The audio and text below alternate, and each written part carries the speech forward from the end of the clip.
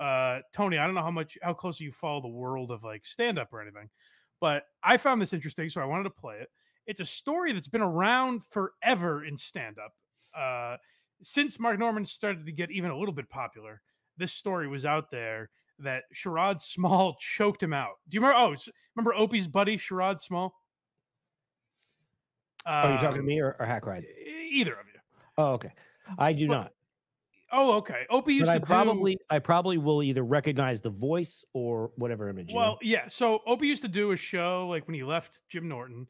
He would do a show with Vic Henley, Sherrod Small, and then eventually Carl Ruiz were his guys. And Sherrod was one of those guys. And I never thought he was great on the radio or podcast, but he was whatever. He's had a long, somewhat successful stand-up career. He's Chris Rock's cousin. So, lovely for him. I'm sure he has an audience. But I'd always heard the story and thought it was very weird. But I'd never heard Norman address it. I've heard it addressed only in the terms of like, oh, we can't talk about that. It's like, oh, you guys know what happened with Sherrod and Mark. Okay, so one of these guys is not Chris Rock's cousin, I'm guessing. No. This is Mark Norman, Sam Morrill, and Joe List. Now, if one of these guys was Chris Rock's cousin, I would say the guy all the way on the left, but that's just me. It's possible.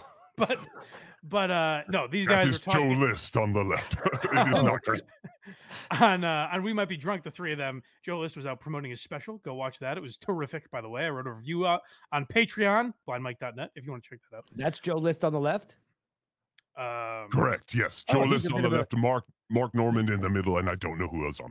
He's a bit of a taller drink of water than I thought he was. Sure, yes. We're getting bogged down in the details here. I just want to hear this story where Mark Norman talks about his incident with Sherrod Small. So they were talking about an incident where Rich Voss beat up a young comedian for making fun of his kids at the Comedy Cellar, like some Christmas party years ago. Rich Voss gave this guy like a fucking spinning kick in the chest or something like that. Shut up, really? Yeah. So this guy Jason Cantor was shit-faced and was talking shit about, like, made some joke about dating Voss's kids or fucking Voss's daughter or something like that. And I guess Voss came back up to him when he was retelling the story, and Voss goes, "You talking shit?" And Joe List tried to like hold Voss's arms back and be like, "No, he's kidding around." And Voss spin kicked him in the chest. Oh my God. So they were talking about that story, and then this thing with Sherrod Small comes up. So I thought it was interesting because I've never heard Norman talk about it before. You know, I've been tuned up at the Cellar a few times, and I still prefer that. Right.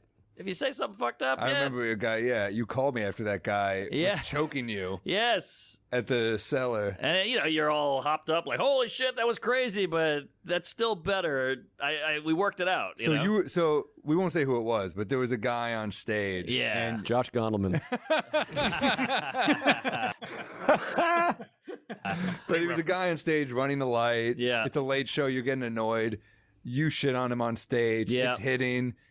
You get off stage. He greets you with like a high five and then pulls you in and starts choking you. Yeah, basically. And he's a strong guy. Yes, and I didn't see it coming. It was all like out of I had no idea. Then you said you were gonna fuck his kid. Yes. And then then you but he was.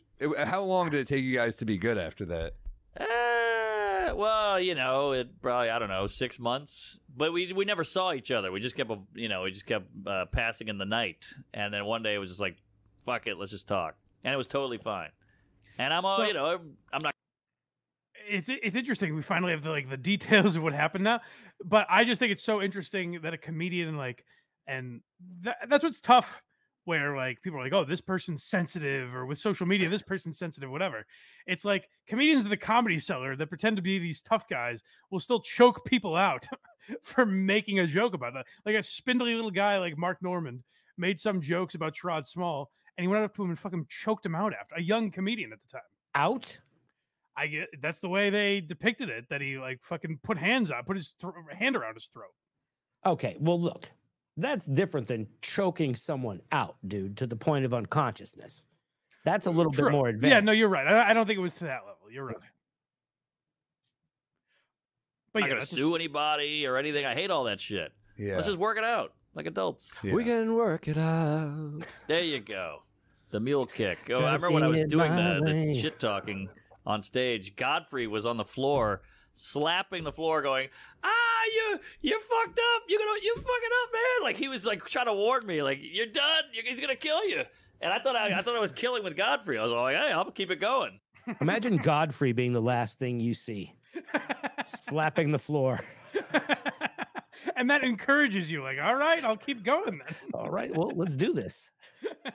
There was a grade on Patreon. We just rewatched the roast of Rich Voss, and Bob Kelly makes a joke about Godfrey fucking Bonnie McFarlane, Voss's wife, and Anthony Cumia yells from the crowd, "Don't worry, Voss, it was Gilbert,"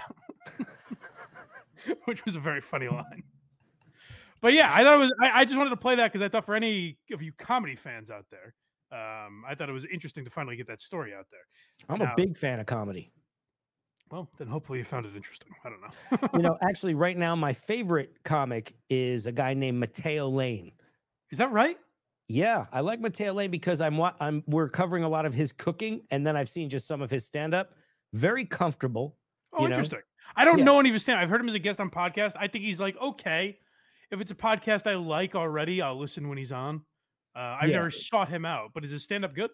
It is. It really is. Very punchy. I mean, he's very with it, does some great crowd work, and he speaks like 5 languages. I knew that. Yeah, he's very, very talented guy. He's a great singer. He's jacked. I know that. He's cooking on the shows. So, you know, we covered like he actually makes the real fettuccine Alfredo as I do the John quotes here. I'm doing some quotes. So he has the his own cooking show. So he shows you the real methods, and then he has some trips in Rome where he'll show you how to really order coffee in Italy. Really interesting. Check out Mateo Lane, guys. I don't know. You know, Jared Freed just put out a special, and I've meant to, maybe I'll do it today. I've meant to write a review and put it on Patreon.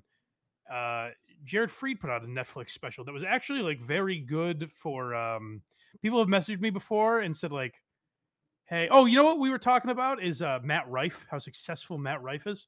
And people will message me and be like, God, my girlfriend likes Matt Rife. Like, I've never even seen him, and I've heard his name, so he must be doing well. He's doing very well, but he's got no material. His material is very bland, but he's super successful because he's like a young guy that does crowd work, very handsome, a good-looking guy. Yeah, very good. Yes, he is fabulous to jerk off to. Well, he's gorgeous. Well, let's not mince words here. He's hot as hell. Borderline. He is the prettiest woman comic I have ever seen. So people have messaged me and been like, lady. should like I take my girlfriend to his show just to get her into comedy in some way? And a guy I think is a good example of that is Jared Freed, where like he's like he kind of comes off as like a frat guy that you can get along with.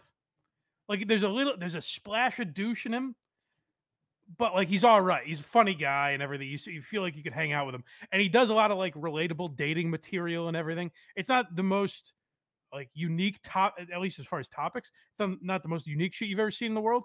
But like if you're trying to get your girlfriend into comedy or something, check out Jared Freed 37 and Single. I thought it was actually very good on Netflix.